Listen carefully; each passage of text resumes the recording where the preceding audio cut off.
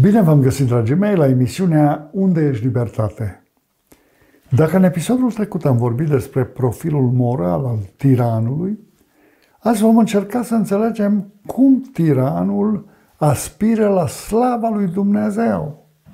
Prima întrebare ce mi-a fost adresată la o întâlnire cu grupul de liceeni cu care am dezbătut tema despre tiranie sună astfel: Domnule profesor, nu e așa că tiranul trebuie să fie un om foarte orgolios ca să-și convingă poporul care întotdeauna dreptate?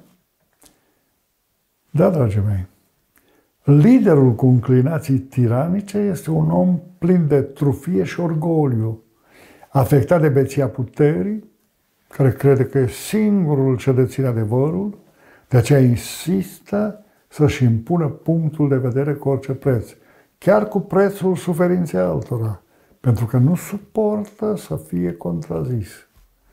Este exclus să-l auzi pe un tiran recunoscându-și public greșelile, acceptând criticile sau sfaturile altora, participând la o dezbatere deschisă și sinceră pe o anumită temă. În staful tiranului vor fi întotdeauna doar oameni lingușitori, slugarnici și fricoși, care pun interesul mai presus de valorile morale și lege, oameni fără personalitate, care nu au curajul să-l contrazică, manifestându-se împreună ca un cor de lăudători. O tânără din grupul mai sus amintit a intervenit în dezbatere, propunând să mai zăbovim puțin asupra moralității tiranului. Spre deosebire de unii împărați romani care își permiteau să se destrăbăleze în public, am impresia că tiranii moderni vor să pară exemple de moralitate. Am dreptate, domnule profesor? Mă întrebă tânăra. Dragii mei, tiranul vrea să pară model de moralitate.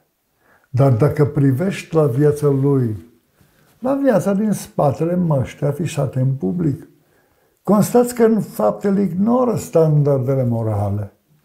Pentru a-și atrage sprijinul oamenilor credincioși, liderul cu tendințe despotice se declară public un mare susținător al religiei. Vorbește cu patos despre valori și standarde morale, dar nu se împiedică în ele pentru a-și realiza prin orice mijloace scopul și interesul politic, planurile sale faraonice, potrivnice lui Dumnezeu.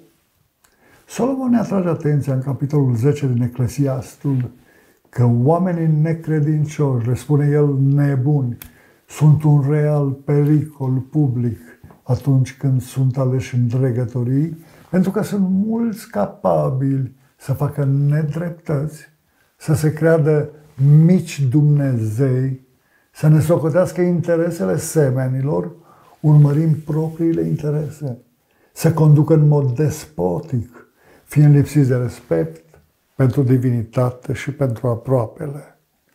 Problema este, de fapt, în noi, în oamenii simpli, chemați la vot, în relația pe care o avem cu Dumnezeu și cu semenii, în standardele morale și criteriile după care ne alegem conducătorii. Nu mai este la modă să fii un bun familist pentru a deveni lider la nivel central sau local.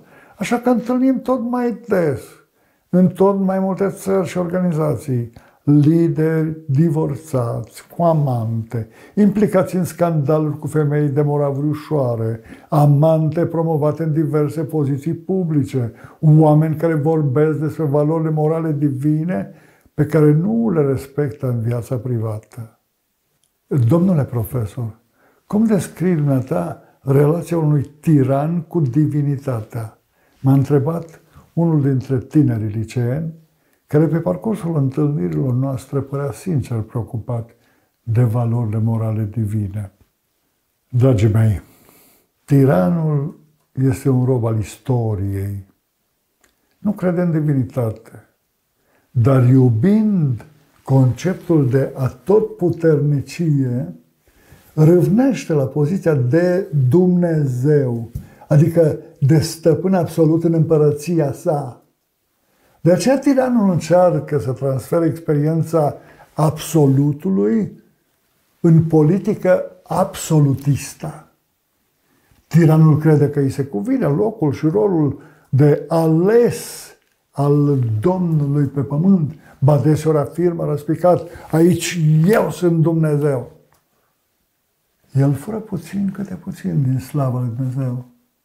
Apoi crede că este normal să-i se cânte slavă conducătorului iubit. Când tiranul dă buzna în panteonul religios, așteptând să-i se dea slavă ca unui zeu, e un semn clar de nebunie, căci în trufia sa bolnăvicioasă nu se mai mulțumește doar cu hiperbolizarea calităților sale și cu titlurile oferite de către lingușitori. Împărații divini ai Romei antice se îmbătau cu titluri care sugerau nemurirea, ciupind din înnimicnicia lor din slava lui Dumnezeu. Sute de mii de creștini au fost martirizați în Imperiul Roman în timpul celor 10 valuri de prigoană pentru simplul motiv că au refuzat să respecte cultul împăratului, să se închine și să le aducă jertfă acestor împărați ca și zeilor. Acești împărați nu înțelegeau că puterea tiraniei are limite impuse de limitele trecătoare ale existenței lor, dar și de limitele libertății interioare a supușilor. Se pare că secolul al XX-lea este unul dintre cele mai sângeroase din întreaga istorie prin manifestarea violenței la cote maxime în regimuri totalitare, fasciste și bolșevice, prin război mondiale, holocaust, războaie civile, acțiuni teroriste, supraveghere, adresarea și chiar suprimarea adversarilor politici incomozi.